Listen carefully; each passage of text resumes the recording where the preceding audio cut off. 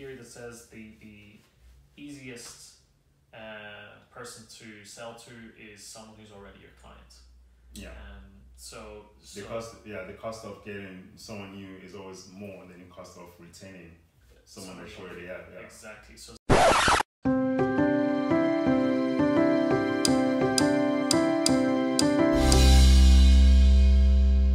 makes sense. Yeah, it does make sense. I can relate on the routine part because for me, I'm not a father and I don't have a girlfriend or anything like that. But I find that when I get into a routine where, like even small little things, like even a beauty routine, like before I go to bed at night, I have like my face care routine. And then in the morning, face care, like just waking up, going to wash your face, coming downstairs because I work from home, doing some workouts, playing music, okay, in my mornings. That usually gets me into into the right mood and into the right the correct mood that I need to be to actually face my day. And then I find that whenever I fall out of that routine, I start becoming less productive and I start feeling my blood pressure start to rise. And I actually know physically when my blood pressure starts to rise because I had really high blood pressure back in 2016. Yeah. And then from health or stress? From stress. Okay. So when you're not in your routine, you're not getting stuff done, which makes you stress, which makes your exactly. It makes me less productive. Yeah. So even the smallest things, and even small things like waking up in the morning, making my bed. Yes. Okay. I do that every morning. Yeah. That small little routine, helps me, kickstarts me into my day. And there's a very famous talk by an ex-Marine who says if you want to be successful, make your bed in the morning. Yeah. Yes. Yeah. So it's on YouTube somewhere. Yeah. Okay. All right. Cool, man. Yeah. So in terms of your business now, you guys obviously, when you guys lose clients, as with any other business, how do you normally cope with that? What's the step that you guys take? So there's been a number of different ways. For many years, the company, our company, didn't struggle with getting clients. We had a very good reputation, and through word of mouth, we were consistently busy. More and more with the ups and downs of the economy, you then have to deal with people tightening on their budgets. So people don't have the expendable cash that they used to have, and that means that their spending changes, and they aren't as willing to rebrand or remarket themselves. Don't you think it might also be because of the digital age?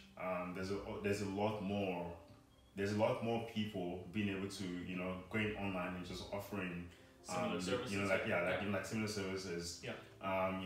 With super low slash prices. Yeah. And with some companies with very tight budgets, they might decide they're gonna go for some for some kid, or which is great. It empowers those guys who are entering the industries. It helps other people make side incomes, which a lot of people do need to. With our company, we've always offered a more bespoke offering. We engage with the clients on a different level. But bespoke, what do you mean? Do you mean like a custom tailor-made with consultancy? Yeah. Okay. Specific to your brand and what's your goal and what industry are you in and what's the best for that industry, and the thought process goes a little bit deeper than these. If you take, there's a lot of different ranges of pricing online, but you get these generic computer generated logo machines that are very cost effective, and then you've got guys online who will do design, and then there's different varying costs. I've actually seen, funny enough, like I've seen how you guys do your logo designs and like your branding. Everything starts from a piece of pen to the paper, and everything gets drawn out first before it even gets designed on the screen. Like on the screen, which is something that we like a lot of people don't do nowadays. Well, our creative director has over 35 years experience. And he's an artist. He actually paints. He's a painter. Yeah. So his experience and his thought process is a lot more tactile or analog almost than the up and coming. Because I remember speaking to him and asking him, like you no offense, but you old, man. And you've been doing this for how many years? How many years now? 30 years? 35 years. 35 years. But I'm like, but 35 years ago, there was no Adobe or Illustrator or anything like that. So how did you do it? And I remember him telling me that they drew stuff, like they had like those, like, what do you call it? Those like boards. They used to stencil everything out, cut it out, photograph it. It was completely different story back then. Yeah. But his knowledge of all of that then helps him implement logos and like just exactly. So back to how do we deal with clients when we lose? We have to find new clients, and more we've been working on having a number of clients who are almost ready to take the step. So if and when we start finishing a project for a client, the next one is almost ready. Okay. So it's not losing a client all the time. Sometimes it's just the project ending. Okay, cool. We got a 6 months because we have a 6 month contract to do this work, to actually launch this brand, get it out there, and then obviously you've got new clients waiting for new work to actually start. And always, no matter what, with design projects and branding projects, you have a lot of work at the beginning, and then it starts to slow down because it just needs support. So at those stages, either we would take a step back and the client would have one or two junior people internally that would manage it, or our workload would reduce, which means our retainer would reduce. More and more what we're doing and what we're trying to do moving forward is create our own brands and work on our own brands because we have control over those. And if and when those brands start creating money, then it changes the whole dynamic of us having to look for clients. Then we become our own clients and we're able to maintain the overheads of the team. The question that's in my head right now is that,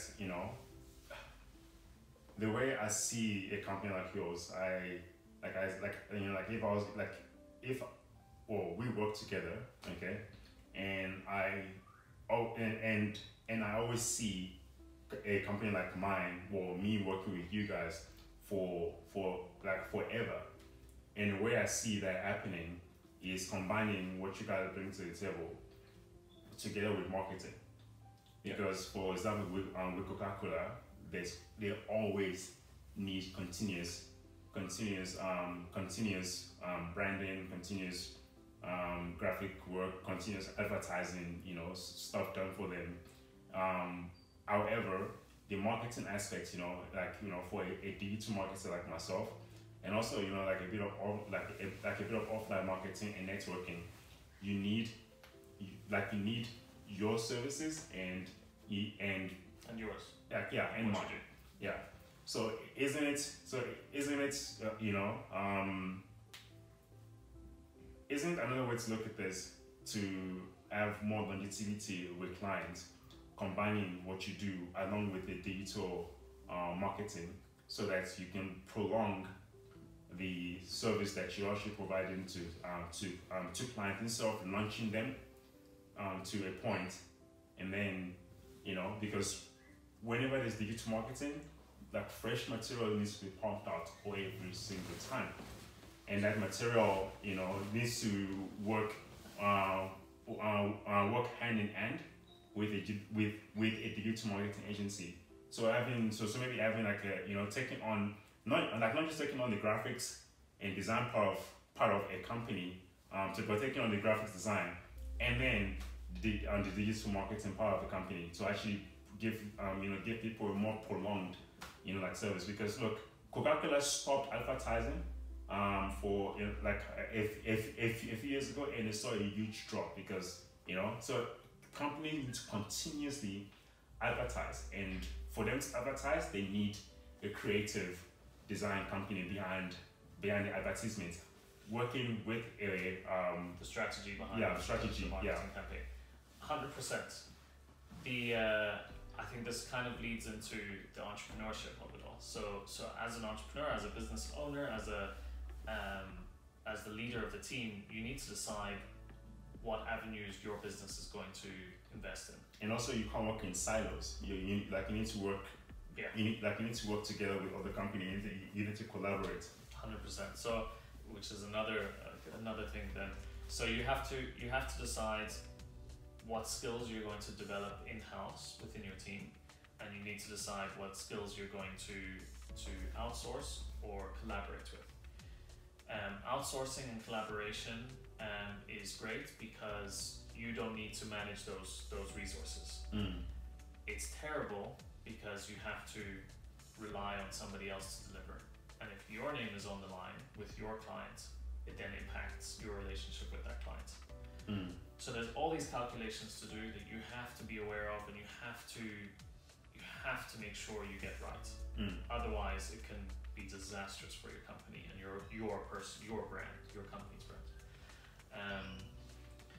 It is very important to grow, to expand, to explore new options of revenue for your company, and maximize as much as possible. And there's a theory that says the easiest person to sell to is someone who's already your client. Yeah. The cost of getting someone new is always more than the cost of retaining someone that's already have. Yeah. Exactly. So selling them a new service is easier than finding new clients, completely new clients. So building your company around your client base is very important, and having a good relationship with your client base is very important. There's actually a company in Durban that I know that's managed to somewhat create a co-working space. Okay, but this co-working space, it's for graphics design, marketing, advertising, PR, like under one roof, and they all run their own individual companies. So when a client comes and says, "Hey guys, we need to launch our brand," and then they tell them, "Okay, cool, perfect, we can help you launch your brand. Do you have marketing?"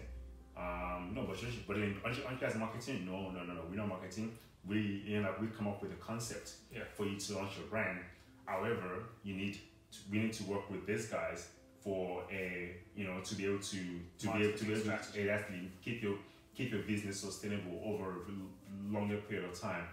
And you need to it's not just about how your brand looks, it's also about the perception of your brand in people's minds, where it sits in people's minds. So there's a PR consultant that can actually add value. They can add value to your company. So then you're able to work off each of the other companies. Yeah.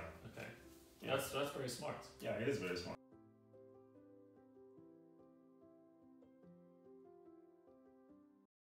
So if you haven't already subscribed to OBSHacks, do that now. Subscribe below, and remember to turn on the notification setting by ringing the notification button so that you'll be notified each time we release a new hack. Thank you.